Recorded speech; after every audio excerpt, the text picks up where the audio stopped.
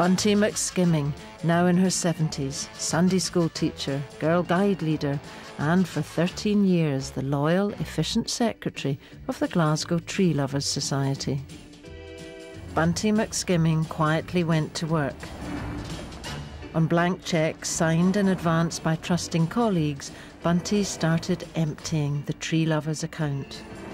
She would get you to do things that you didn't want to do.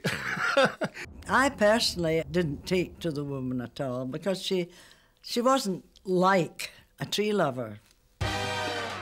Bunty McSkimming was sentenced to 220 hours of community service.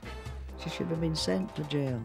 To this day, no one has the faintest idea where the Tree Lovers' £84,000 really did go.